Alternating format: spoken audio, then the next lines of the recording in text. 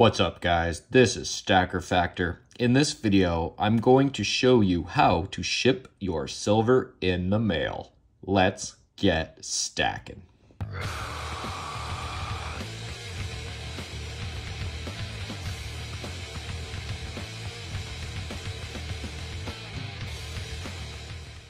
Alright guys, welcome back to the channel and happy Valentine's Day. So this video is about shipping silver in the mail. Now you might ask, Stacker Factor, why do you ship your silver in the mail?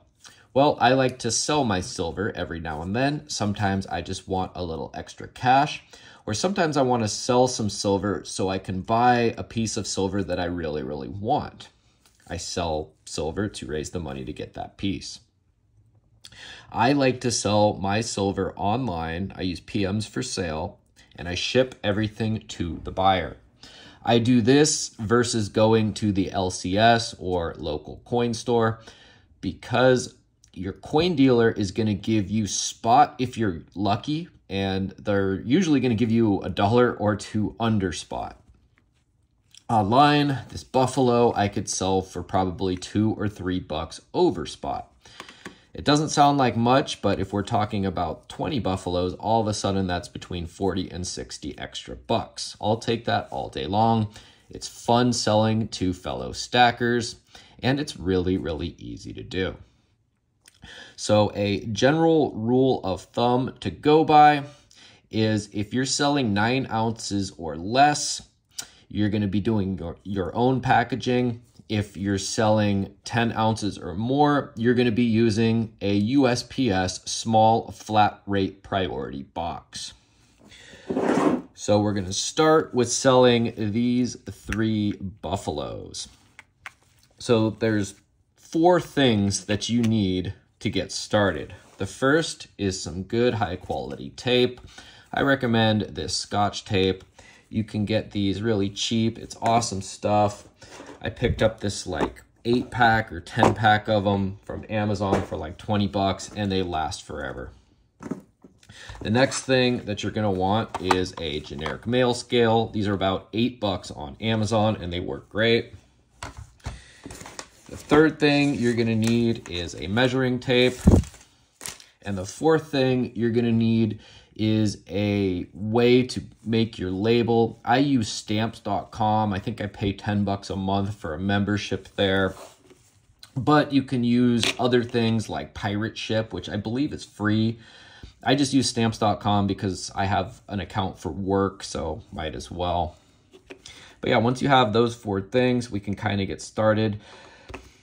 If you're shipping, say, these 3 buffaloes, you're actually going to need one more thing, and that is a bubble mailer. Let me zoom out here. Sorry about the mess on the desk. Now, you could use this solo. All you have to do is just pop your rounds, your coins in there, tape it up, and you're good to go. However, it's a little janky. They're going to slide around. So there's 2 ways to get around that. The first way, and what I normally do, is I will put my pieces in one envelope like this, fold it over, make sure these are at the bottom here. I'll fold it over like that. I'll get my trusty tape here. Give me 1 sec as I try to get this going here. It's kind of hard to get a good grip of the tape without fingernails since I am wearing gloves. Bear with me 1 second, guys.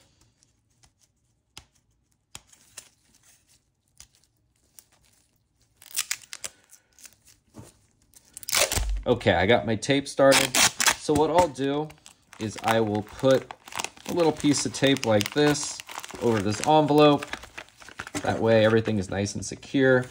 I will get a second envelope, pop that in, make sure that's nice and secure, fold one side over just like that.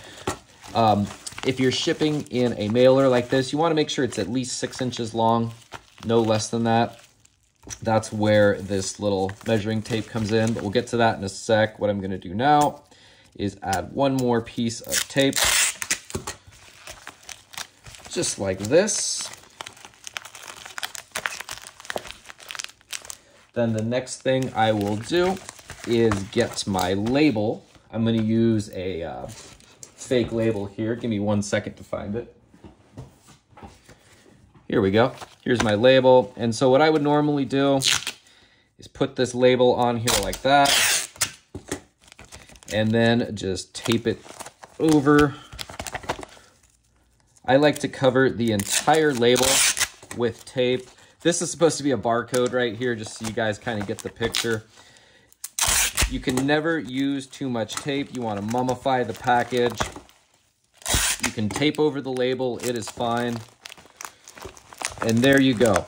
Taping over the label is actually pretty important, because if I spilled water on this, it just goes off. It's not going to like smear any of the text, as well as if something stabs it or pokes it, it's not going to tear the paper. And this essentially is good to go. Now, I would add a little bit more tape, and just because I like to be extra thorough. But right here, you can ship this. Let's see how much this weighs. I have it set to ounces. It weighs 5.36 ounces. Now, of course, you're going to weigh it before you put your label on. If you're using stamps.com, you're going to put your info in, the recipient's info in. You're going to put the length, width, and height of the package in. And you're going to pick how quickly you want it to get there. Just use general ground, regular ground shipping when you're shipping in your own package like this. And then you're going to print your label, stick it on here like I did, and you're good to go. This is essentially ready to get dropped off at the post office. Now, let's say you are shipping something that weighs a little more.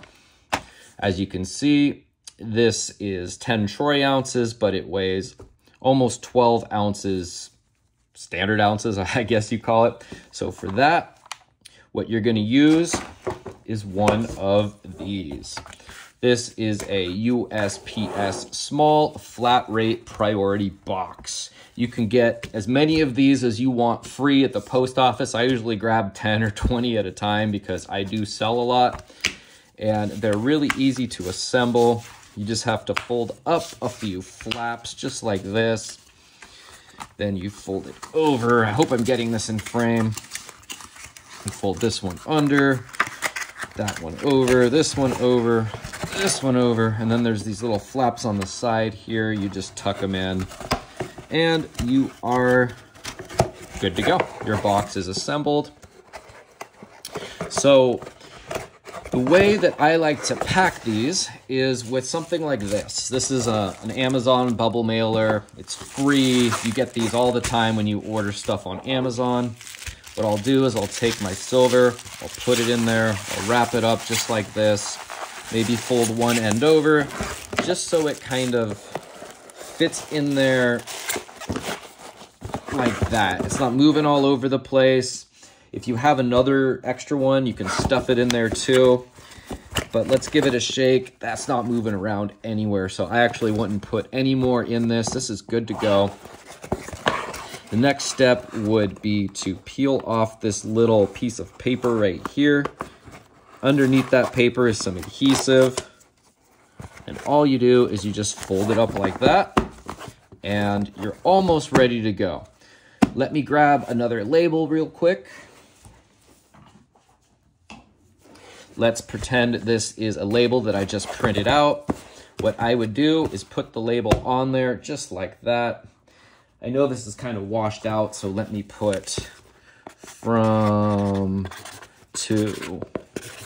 Okay, there's my label. So the way that you want to do this is you want to take your tape and you want to start right at the top up here. Put one layer of tape like this, go all the way around, making sure you're getting these little creases here. And you got one part of this done. You're going to do it to this side, just like that. You're going to do it one more time just to cover the entire thing.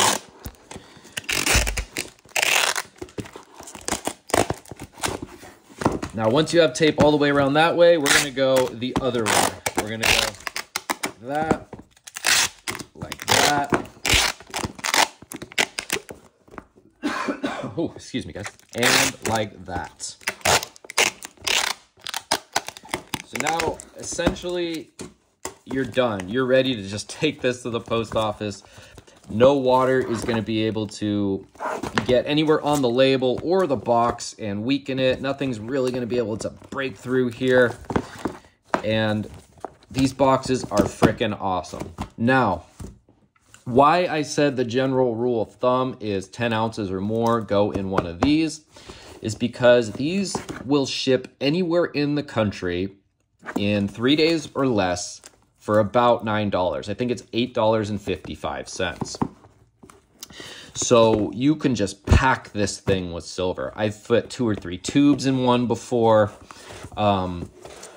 It's just the way to go. If you want to ship like 10 ounces or 11 ounces in your own packaging, you can, but sometimes it actually costs more. And even if it costs like 50 cents less, it's still just better to get one of these boxes. These boxes are freaking awesome. I've never had a problem with them. And the delivery time is just killer. So that's kind of how you ship these. I'm trying to think if I missed anything in this video.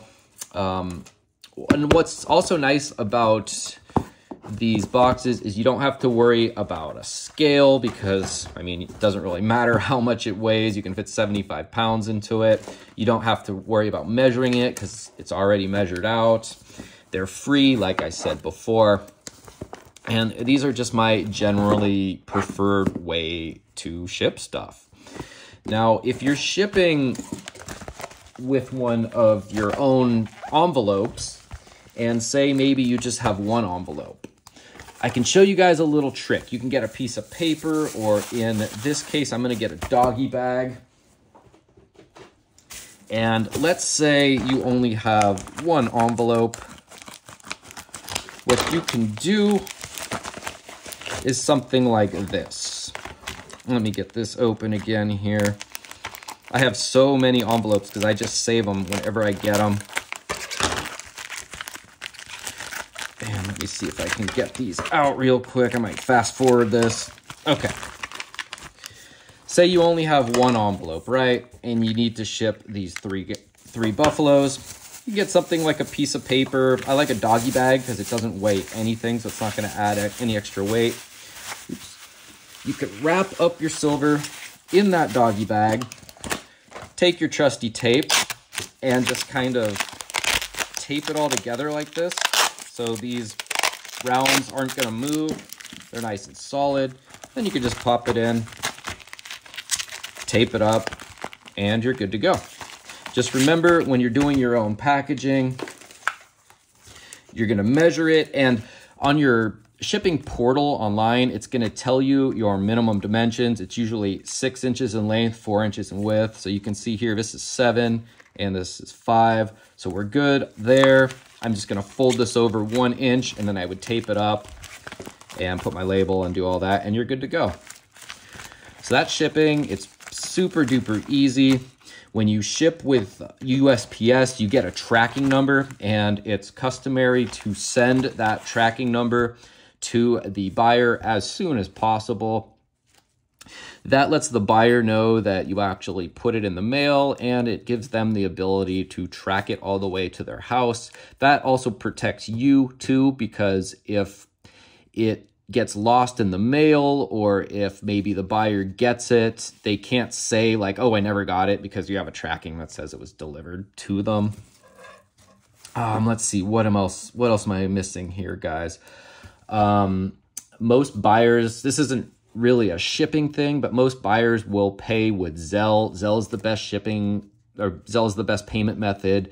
I do take PayPal, I do take Venmo, I do take Cash App, but Zelle is my favorite because it transfers the balance right into your bank account, whereas like Cash App and Venmo, you have to, once you get paid, you have to transfer your balance from there to your bank account, and that can take a couple days. So Zelle is the way to go when you get when you're selling, put that as your preferred payment method. Go with USPS. Don't even bother with UPS or FedEx. UPS is the best. It's easiest. There's post offices everywhere. That's kind of like what everybody ships with. Again, you can sign up for Pirate Ship or Stamps.com to get your portal. All you need is a printer to print your label. You don't even need like a special type of label paper or a label maker, although those are really awesome. I just print it from my printer and just slap it on with the Scotch tape. And yeah, I think that's just about, gold. Gold is way easier to ship than silver. Something like this is perfect for gold, especially if it's like 1 ounce or a 1/10 ounce coin. However, if it is something really like a really nice 1 ounce gold coin, you might want to just ship it in these anyway, just because it gives you more protection. These are insured up to $100, which isn't very much, but most shipping portals will allow you to add insurance for an extra cost. I've had a buyer buy a gold ounce coin from me before, and he requested insurance and actually paid the extra like $18 to insure it up to like $2,500 or something. So everything on the portal is really easy, pretty much no matter what company you use. But yeah, that's about it, guys. If I missed anything or you have any other questions, let me know. There's other little tricks that you can learn that I kind of don't want to tell you on the channel right now because I don't want USPS finding out and, correcting it. But there are some other little tricks to shipping where you can kind of get away with shipping more or less for a cheaper price or whatever. With the boxes, if you're shipping tubes, sometimes they'll bulge just a tiny bit in these small flat rate boxes. That's okay. Just make sure it's not really bulging out. If you can fit it in here, you can ship it. So even if it is really bulging out, they'll still deliver it. But you don't want to risk the box just busting open, even with the tape. Although I've never had that happen to anything that I've sent. So I hope this video helps you guys. Don't be intimidated when it comes to shipping. When I first started selling, I needed to sell some kilos because I wanted the money. I had some other stuff I had to pay for. Kilos are big, bulky, and heavy, and I was not happy with what my LCS was going to give me. So I shipped them in these small flat rate boxes and had no problem at all. Really, really save all of your old bubble mailers, all of your Amazon mailers. Save any kind of bubble wrap, that kind of stuff, because you can just pack stuff in here and make it really secure for your buyers. But other than that, that's really it, guys. It is super easy to do. Like I said, don't be intimidated. Once you learn how to sell, not only is it really empowering, but it's really fun because you're selling to other stackers who are really, really grateful to be buying from you. I kind of sell, I don't sell super cheap because I need to make a buck or at least make my money back plus a little extra, but it's still usually cheaper than what you can get at your LCS in a state that charges tax.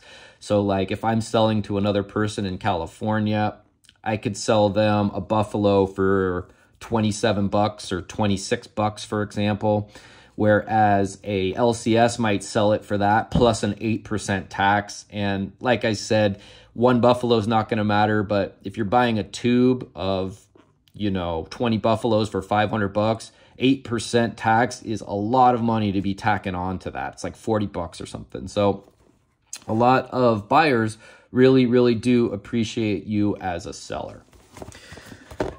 It's Valentine's Day, guys. Wrap it up if you're getting any strange. Mrs. Stacker and I are probably going to light some candles, chill out, watch a movie, enjoy our time together. And yeah, guys, as always, keep on stacking. This is Stacker Factor signing off.